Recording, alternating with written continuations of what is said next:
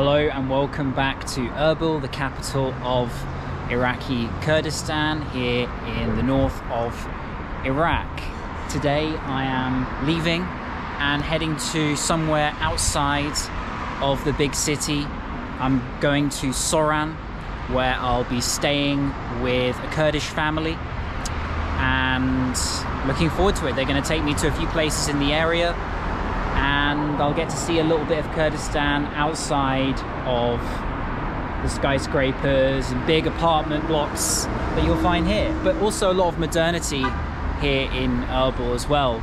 Lots of cafes on this particular front and shopping centres all around, perhaps a bit more developed than you might be expecting. But anyway, I'm going to hop into my Kareem now and make my way to the terminal, which I'll then catch a small bus or shared taxi to Soran.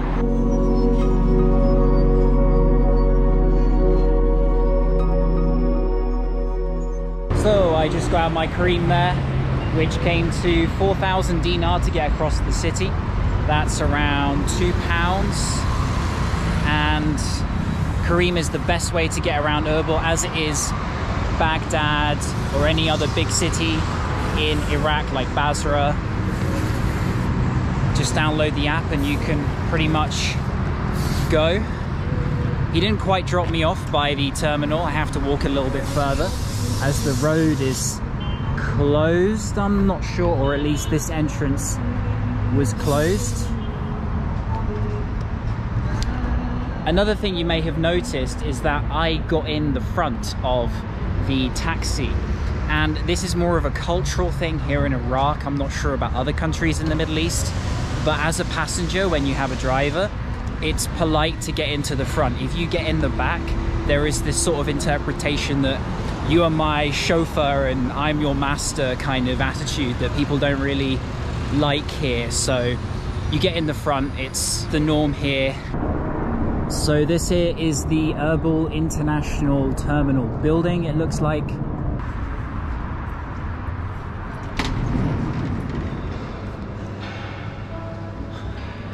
Cafes and some small restaurants around, although most of them are closed.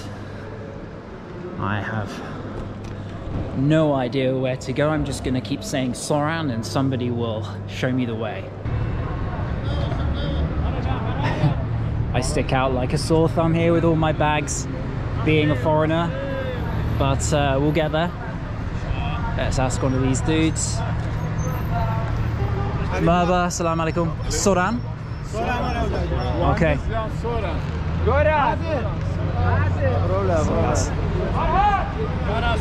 Soran.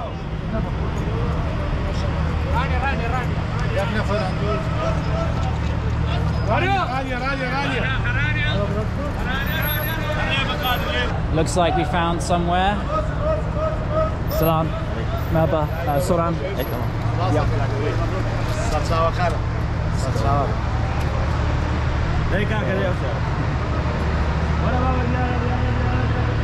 This is it, the shared taxi that we're taking. It's 10,000 dinars, I believe, per person. But to quicken things up, I can actually offer to pay double, 20,000, so £10 instead of 5, to just leave quicker and not have to scrunch up in the back with someone else. But it depends if one or two people come in the next 5 or 10 minutes. Let's see.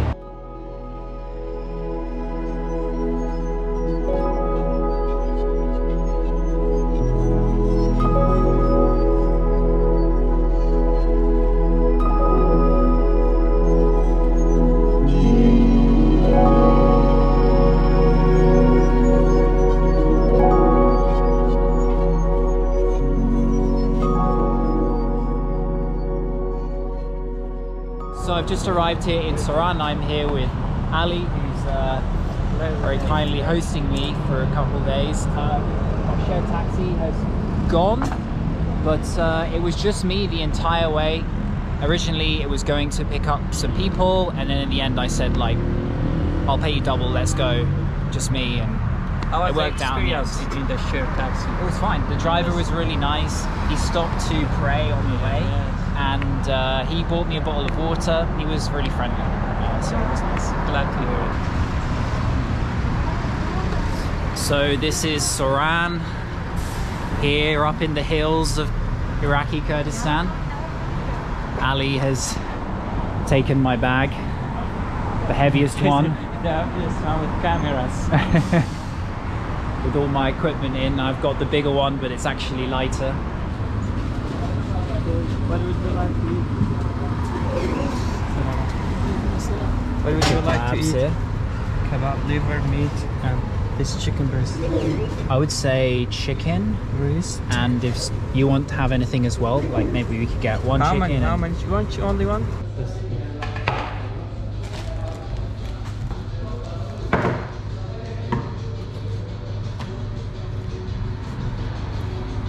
Here we have the kebab, chicken and liver. It's nuts. Oh, it's walnuts. Yes. And then these are just some different types of raisins. Like grapes. Yeah, exactly. Yeah. Okay. This sunflower. Do you normally just snack on them when you're having your tea? No, actually, but if you like it, you can try. We can try this one. Okay. Do you like this one? No, you'd like it? Not for me, Okay. this one. It's too much effort. Cracking sunflower seeds. I'm not really about that. When I lived in China, everyone loved it, but not me. So we have stopped for some tea post dinner in this kind of traditional looking cafe. You can see the different colors and patterns and pictures here, all to do with Kurdish history. And just grabbing another tea.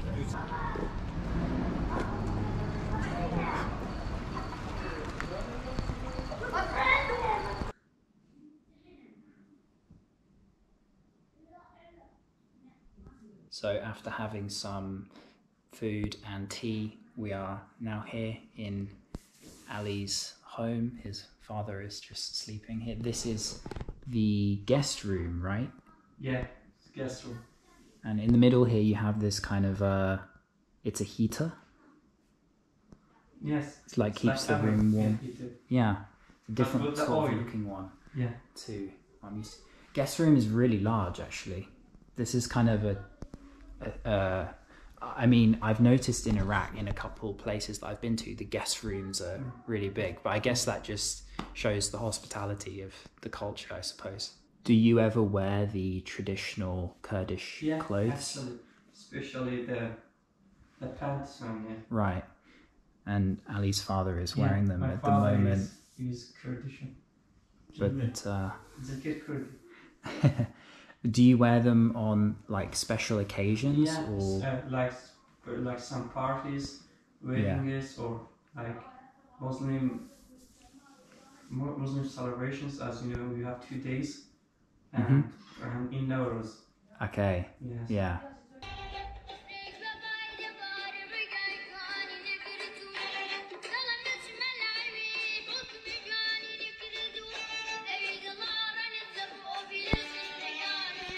I noticed that in Kurdish music, you always have a lot of children singing. Yes, a lot. Is it like a tradition to do that? It's like a school of teaching music is. Right.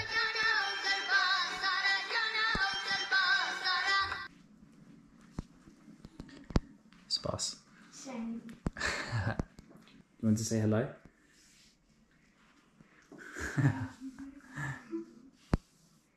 Good morning from Soran, and after a good night's rest I am heading up this hill, which is right in front of Ali's house there, and you can already see the view of Soran, but probably it will get even better by the time I reach the top. He and his family are currently preparing breakfast, so I am just heading up here now as he insisted I go and take a look at the view.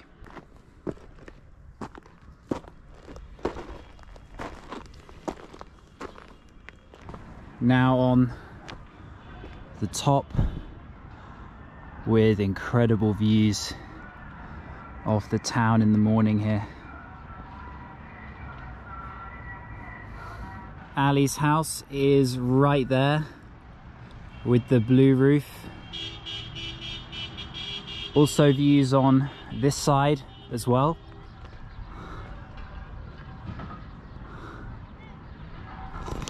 Really cool to see a different side of Kurdistan to just Erbil. And in the next video I will be taking a day trip to Choman and visiting some of the mountainous areas near the border with Iran. This one is just showing the journey getting here and a little bit of the home life and breakfast, etc. Wow, very cool. I'm so glad I took up the offer, as Ali's one of my subscribers, to stay with him and his family. Now back at the house and going to have some breakfast now, I believe.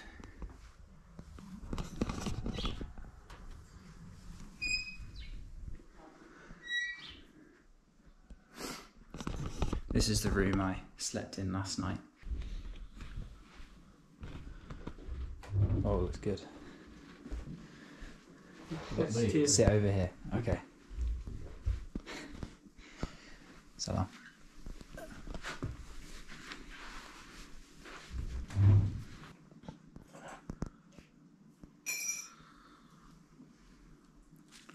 Spas. This is cheese. Yeah, Kurdish cheese. Kurdish cheese. And then this is like a gerba. Yes. Yeah, I tried that in Baghdad, I think. The bread is very big. Yes, and this yogurt, this one. Yeah. Let's try some of the homemade cheese.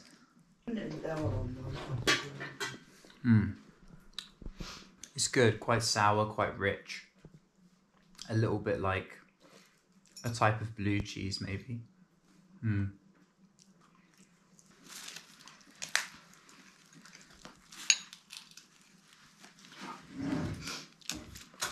Almost everything is homemade, like the bread is homemade, this cheese, the yogurt. It's essentially a proper village breakfast in Kurdistan.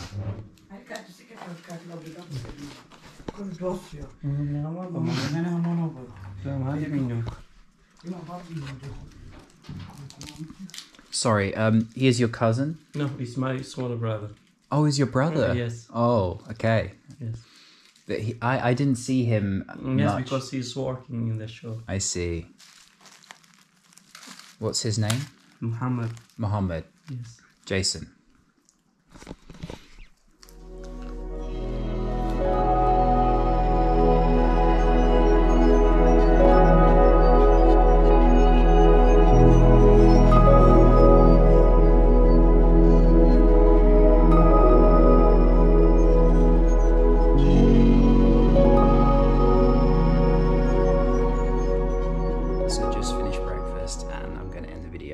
Thank you very much for watching. Hope you found it enjoyable and it gave you a slight taste of what family life or home life might be like in more rural parts of Iraqi Kurdistan. I'm going to be exploring, like I said, some of the mountainous areas not far from here in the next video. So stay tuned, and also the valley of Rounders nearby too. So that will be on my big camera, not my GoPro, because I don't need to be subtle in the next video. I'd appreciate a follow on Instagram if you're enjoying the content and you want to see more stories, behind the scenes kind of stuff. Then the link is below. And until next time.